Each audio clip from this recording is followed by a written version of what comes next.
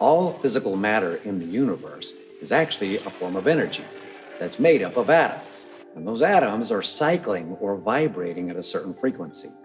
Practicing vibravision gives us the ability to access our sensors and to perceive those vibrations, and then convert it into a usable mental image we call mind sight.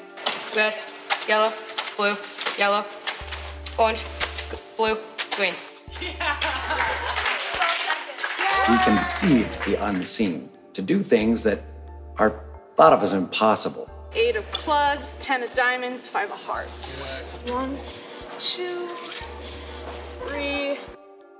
At MPUSA, folks of all ages demonstrate these incredible skills inside the academy and out in the real world.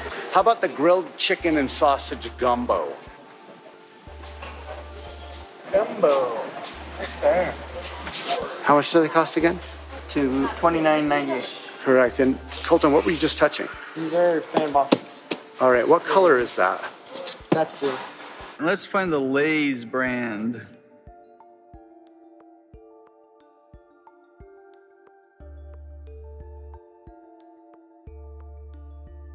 Old Spice body wash. Very good.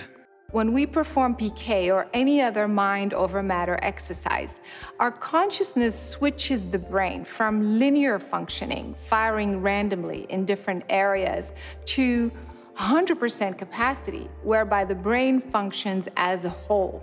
Anyone can do this. PK is short for psychokinesis. It is the ability to move a physical object without physical contact. It is your intent that is interacting with the physical object that is getting it to respond. But the minute you let go of the result is when you get the result.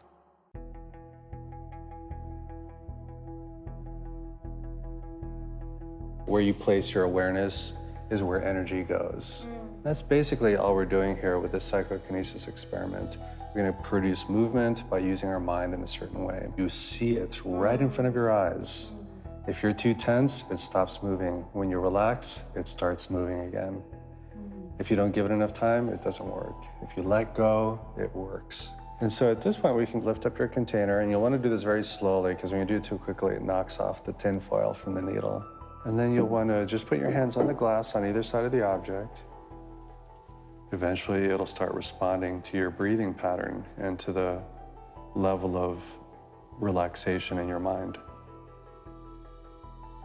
Is it working? That is so cool to watch. Yeah, I mean, it was totally still. It's moving. Rachel will now attempt to place 2 objects inside the glass container and see if she could perhaps influence one object and not the other. I was wondering if I'm here, if I'll have more ability. Sure, keep going, because the other one just started going. There you go. There you go. The photons that are bouncing off of the object are going in through my eyes. The rods and cones are producing an electrical signal that goes to the back of my brain, which reconstructs an image. So what I'm really looking at when I look at the piece of paper or tin foil or a toothpick, whatever it is I'm moving, I'm looking at my own mind. If we were truly separate from each other, there's no way we'd be able to do PK because of the inherent separateness. But if we can dissolve that sense that we're separate from everything and increase the sense that we're already one, then that makes PK possible. Of course it's possible, because when I'm moving an object, I'm moving my own mind.